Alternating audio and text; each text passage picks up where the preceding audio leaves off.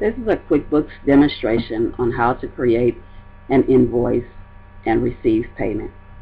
This is the first in a series of videos for the clients of Washington Consultants, LLC, and those interested in learning how to use QuickBooks.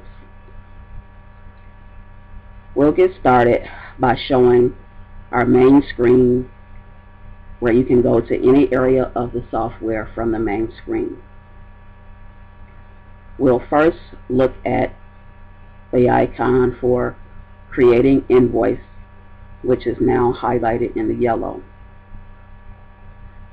You'll see that when we click on that screen, you'll have a blank window that says create invoice.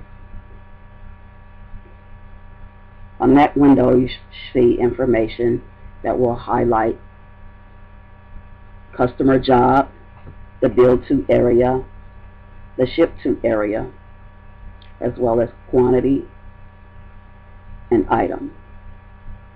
Now you do see the highlighted area that I've just mentioned. We're going to fill those areas in first. In the customer job area, you'll see that now there is information in the customer job area that was previously highlighted. For Adam's Candy Shop, you'll see the bill to address information as well as the ship to address information. We'll also complete now the quantity area, which is the areas that are now highlighted: item, price, the class, and the amount, and if the information is tax related. You'll see now where the quantity area is 1, that there's an item code as well as a description for that window. Also, you'll notice that there are terms that have been highlighted, and you'll see the window that now says that we've changed some of the terms information, and we need to confirm if this is the information that we want to appear next time. Once we click on that, then that invoice has been completed. Now you'll see the highlighted area, receive payments, which is the next step in completing this process. So now you'll see the blank customer window that shows the various areas that will be completed. We'll, as we did before, highlight the areas that we will deal with first. Now that would be who we're receiving the payment from, the dollar amount, the payment method, the check number, as well as where it's being deposited to, which will be our checking account.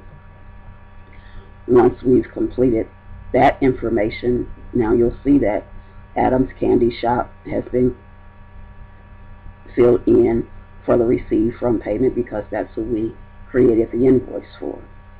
Also, that you'll see that the check number information has been input, as well as the checking information. Now also then, now you'll see the highlighted areas for the next information that we'll complete.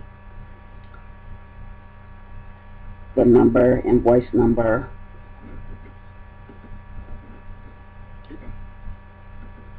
the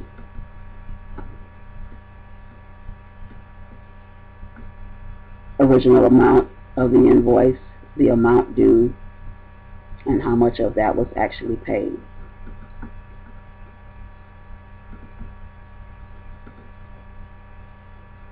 Now then, and then that will save and close the payment information. Once we've done that, then you'll see that we have now a completed paid invoice that has the paid stamp on it. That is a simple demonstration of how to receive a payment and how to create an invoice. This video is completed by Washington Consultants, LLC. Please feel free to reach us online. You can connect with us through our website at www.washingtonconsultantsllc.com. We're on Facebook, Twitter, and LinkedIn. This is Edna Washington, Washington Consultants. Until next time.